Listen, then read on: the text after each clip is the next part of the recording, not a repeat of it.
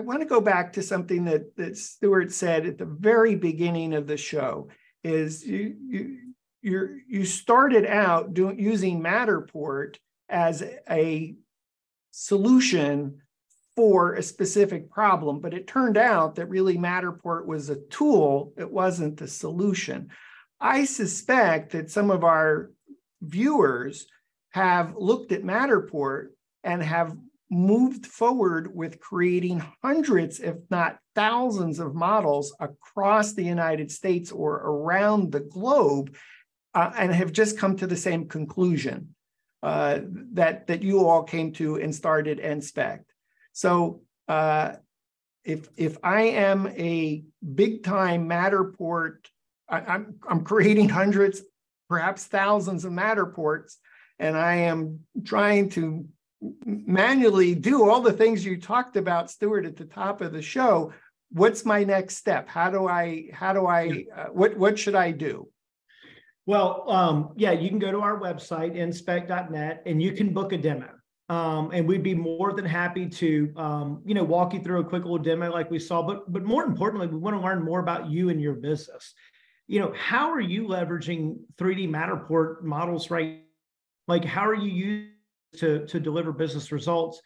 And if you were maybe sitting in the boardroom where we were when we started NSPECT, you're probably realizing it's a really great tool and it's great information.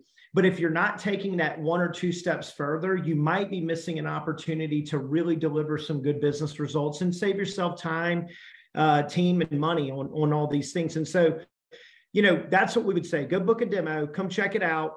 We'd love to see everybody, try to find how can 3D digital twins help you run your business better. Awesome. Brandon, would you like the final word before we say bye? Yeah, I'm usually the guy talking a lot. So appreciate Stuart carrying me a little bit here. I think at the end of the day, we've got the ability for people to go, get the product, play with it, get a demo, see how it works in their world.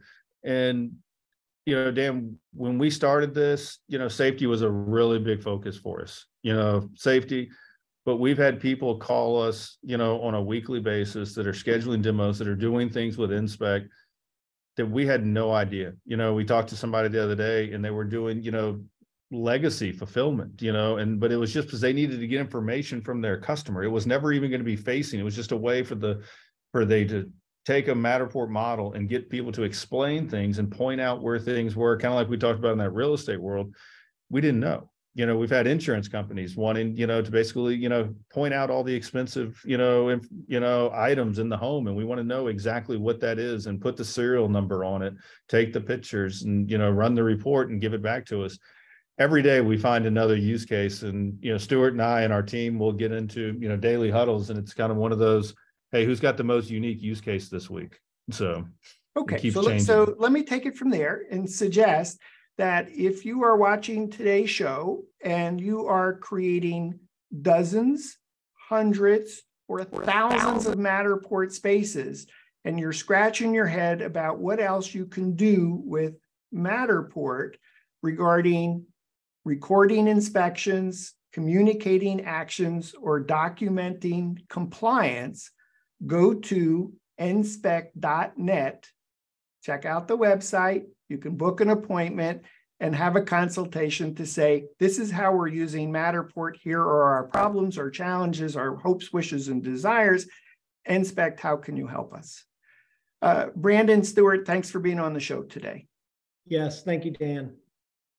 And Dan, thank you for what you're doing. I know this is, you're bringing a lot of information around this new technology to people. And so we're big fans of the show and watching you and seeing everything you're doing. So thank you for your leadership.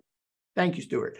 We've been visiting with Stuart Gilly, Vice President of Marketing of NSPECT, and NSPECT founder Brandon Foreman, NSPECT Matterport partner located in Baton Rouge, Louisiana. For Brandon and Stuart, I'm Dan Smigrod, founder of the We Get Around Network Forum, and you've been watching WGAN-TV live at 5.